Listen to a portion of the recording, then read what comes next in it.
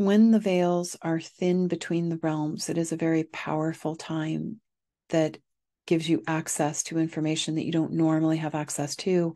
It also puts your spiritual family, your guides, your advisors, your team closer to in a vibrational way, easier to perceive them.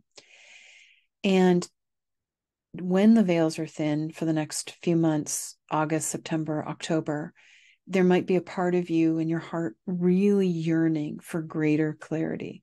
Almost like if only you could sit in a room and talk to your guides, your advisors, your spiritual family, your team, and get clarity of their perspective and how to proceed and how to move forward.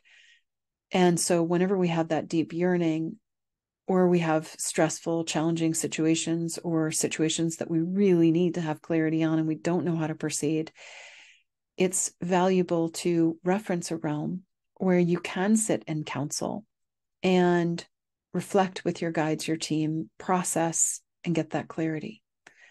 We invite you to take a deep breath in, to pull your energy and awareness into your divine line, and to take a moment to feel into your heart's yearning for clarity, for your guides, your advisors, your team's perspective, for your higher self perspective, for your wise self perspective. Just feel into that heart yearning that you're holding at this time. You might even say to yourself, I'd do anything to be able to sit in counsel and get clarity.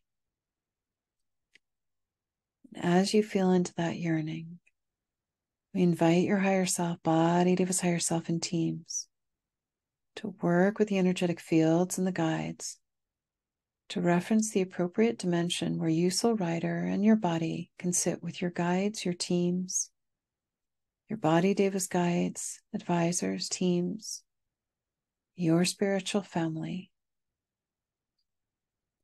where you have the ability to vibrationally, energetically receive energetic packages, packets, bundles of information from them that help you, soul rider, that help the body, that help each one of your team members receive appropriate information from their guides and advisors.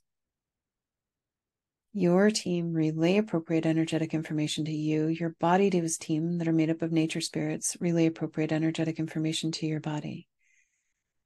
And the key component on this one is inviting your higher self, body Deva's higher self, to reference the appropriate dimension where you and your body can receive information from your teams, your guides, your advisors, and you, soul rider, your spiritual family. And you just let some energetic aspect of you reference that dimension. You might even feel a little dimensional shift. And then as you begin to reference that dimension, we invite your teams, your guides, your advisors to gather all the energetic information in codes, sounds, sacred geometric shapes, vibrations, memories, visions, and to calibrate those bundles of information in a way that enables you to receive it, absorb it, digest it, integrate it, and utilize it. So they're calibrating these bundles of information. They're giving it to you in that dimension where it's calibrated, that enables you, soul rider, to receive it. It's like they're translating that bundle into your language, soul rider. That bundle gets translated into the appropriate language that your body speaks at this point in time in its evolution, its consciousness.